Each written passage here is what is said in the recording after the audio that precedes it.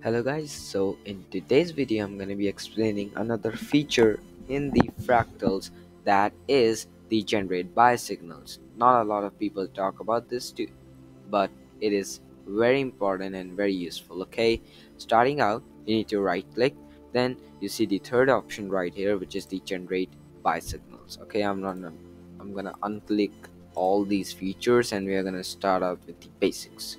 First of all, you will see that all the tickers you have right here in your watch list are gonna be shown right here. Okay, for the analysis I'm gonna be using QQQ wave 1 daily. You should use this thing on the wave 1 daily.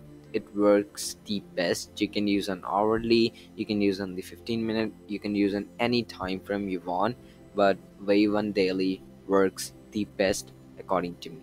Okay, right now we are gonna be clicking on the wave 1 daily. So we have chosen that, okay, I want to look at the generate signals data for QQQ wave 1 daily. Now you have to choose the L1 all here all of the times. I'm gonna be telling you reason behind it.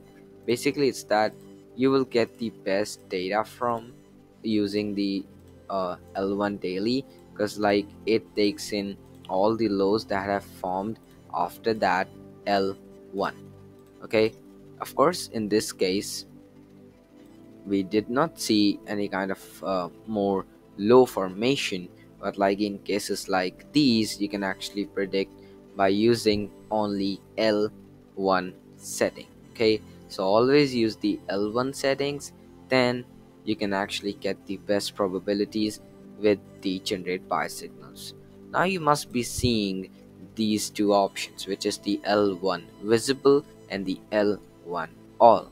So basically the L1 visible shows you all the L1 values, basically collects all the data from the L1 values in that past 200 days, but L1 all uses all the L1 values that have ever formed, and that can actually give you better results. Okay, so just click on the L1 all. Of course if you want to test the generate signals you can use the L2 all, but here we did not form any L2, so there is no logic of using it. Okay, as simple as that.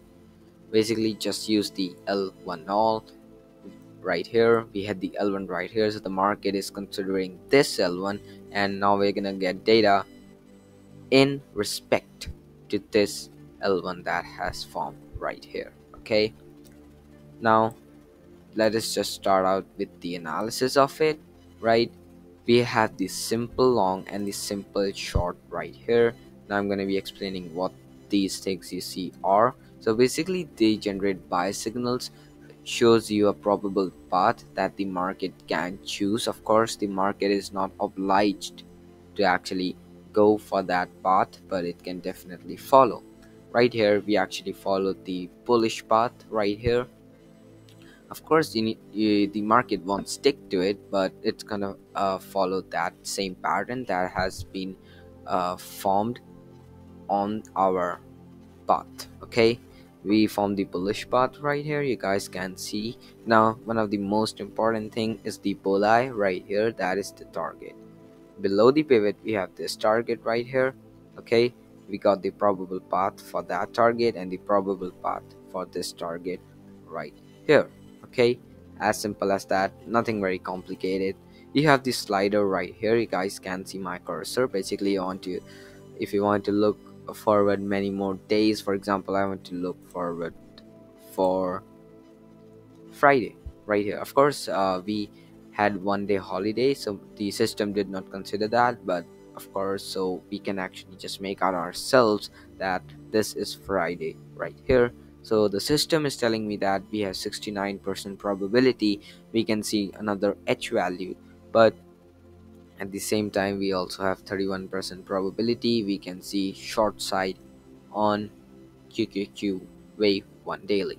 Okay, I'm gonna be keeping this easy, so I'm gonna be explaining the examples that have been already formed.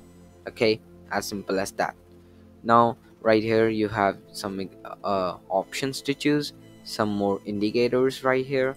So I'm gonna be clicking on all of the important ones first of all, then I'm going to be showing you their meaning.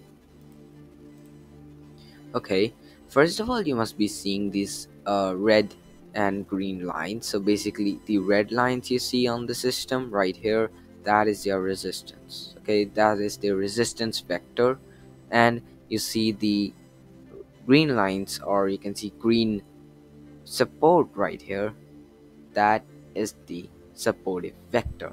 That is very different from the vector we have in the fractals. Okay, that is not the purple vector, but this is calculated by the system.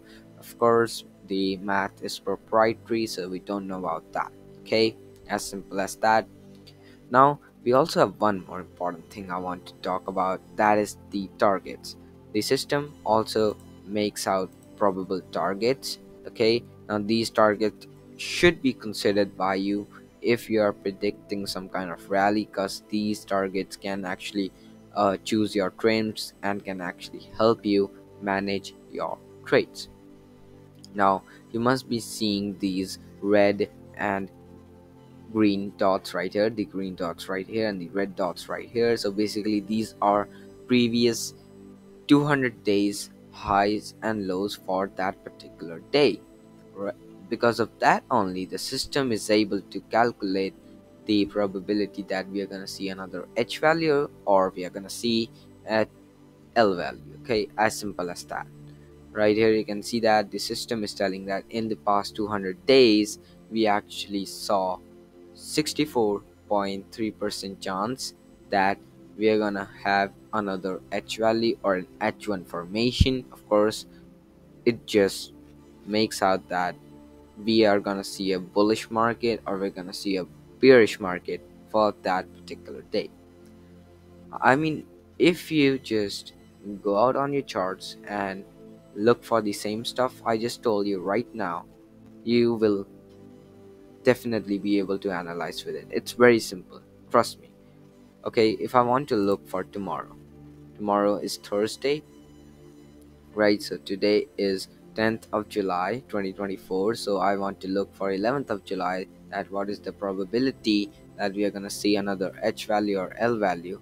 Okay, so the system is telling me that we have 66.7% chance that we will see another H value, which means that we are going to see another H8 right here on QQQ wave 1 daily, according to the past 200 days of data. Okay, as simple as that. So powerful, so useful. Now I'm going to be showing you the before and after of it. So basically a image is going to pop up in front of your screen, and then you can see the result of it. Okay, so I hope that this video was very helpful for you all. So basically, if you don't want to use the green and red vector, that is okay, but you gotta use all the stuff I have marked out right here. Okay, very useful, very helpful, and of course very important, because then you can know the probability of the next day. See the power of the system, that it is in itself telling you that, okay, Raghav, tomorrow we have 66.7% chance we will see another H value. So that just automatically gives you a signal that, yeah, okay, I can look for long trades tomorrow. Some days we will see that we have 80% chance of long trade. Okay, so that is an actionable setup.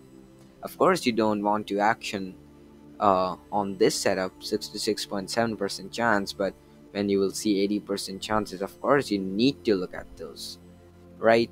Of course, we have this thing right here. Now that's just simple resistance. Of course, that is not very important, but that just uses the, again, the past data of 200 days for the H values and plots out the resistance that have been followed.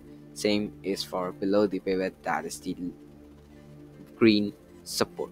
Okay, so this is the end of the video. So I hope that you guys actually found this info very useful. Take care, keep learning, and stay safe.